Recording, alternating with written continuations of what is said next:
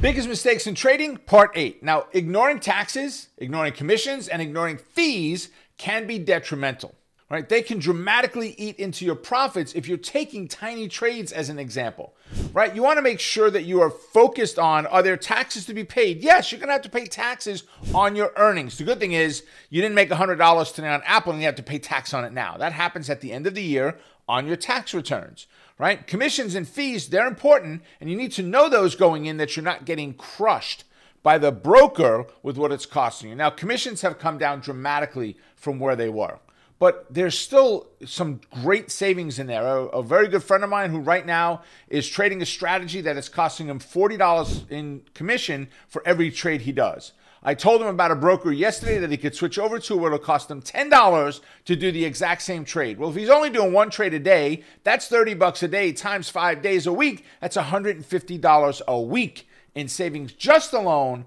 on the commissions. All right, follow on for more trading tips and click the link in the bio for free trade ideas.